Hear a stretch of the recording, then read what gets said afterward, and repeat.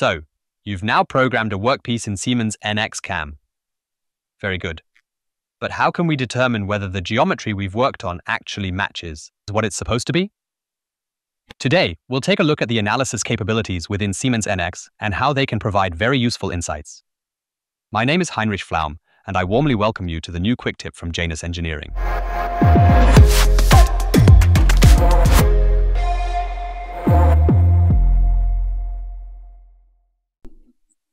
Let's take a look at our workpiece now. The JANUS block here has already been programmed to this point. I have all the operations here. It's clamped on my grob machine, and now I want to start the CAx simulation. Click on Simulate Machine up top. And once the post-processor is done creating the NC text, we can then start the simulation with play here.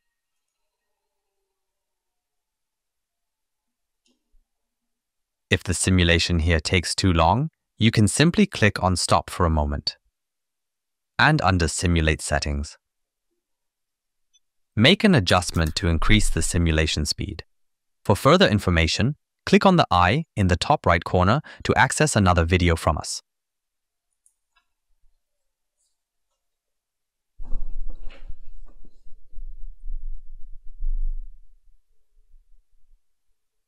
The simulation is now finished, and I can take a closer look at the tool together with you in more detail.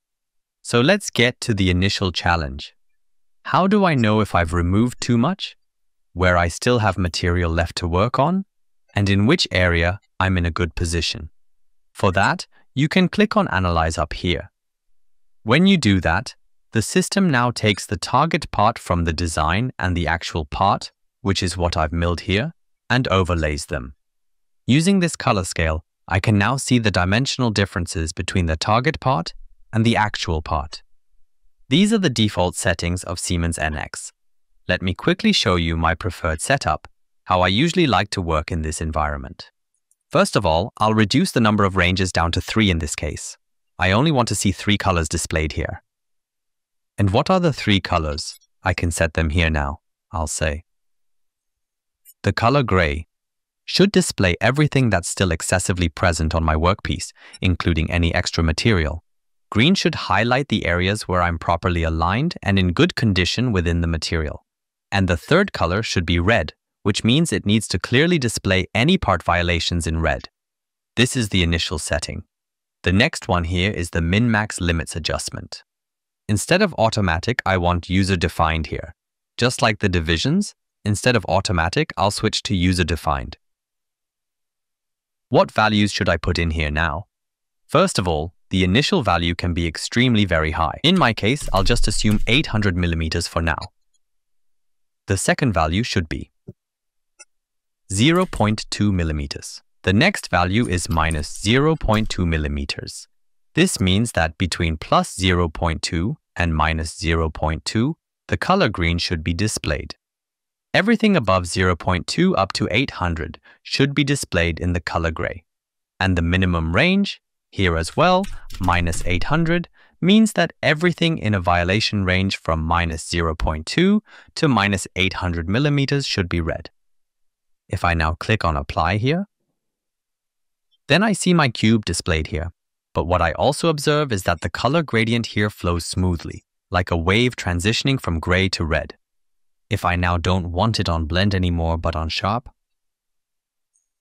then I can immediately notice a significantly clearer contrast between my regions.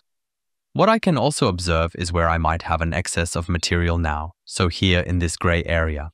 When I click here, it reveals the difference, which in my case is 2 millimeters.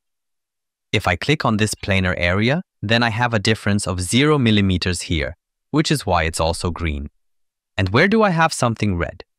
In this phase area, I click here once, and then I see that I have a part deviation of about 0.4 millimeters. This results from the chamfer on the hole not being existing in the model, yet I've still programmed a small edge break here, which leads to this minor deviation. If I want to display more than just one color, I can of course increase this number of ranges at any time, for example, to 4. The values I can then work with, let's take a look at the following.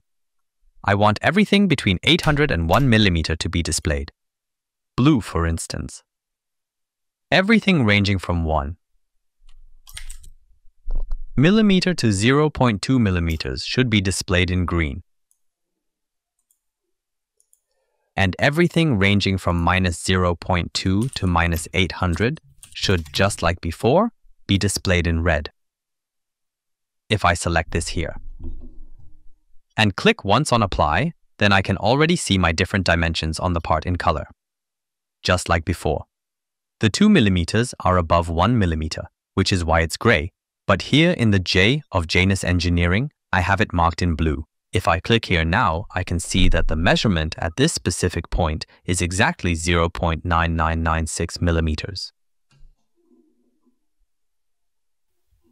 Which color setting do you find the most interesting? Do you perhaps use more than just 3 colors to better identify and highlight the desired measurement geometries? Let us know in the comments section below. Do you also want to become an NX CAM professional? Take a closer look at our training program. You'll find the link in the video description below. Lastly, all that's left to say is that by clicking the subscribe button, you won't miss any of our future videos. So subscribing is definitely worth it. Oh, and if you've always wanted to know how to set different dimensions at various points during an operation, then I recommend this video here. Thanks for watching and see you next time. Bye. Let's make it real. JANUS Engineering.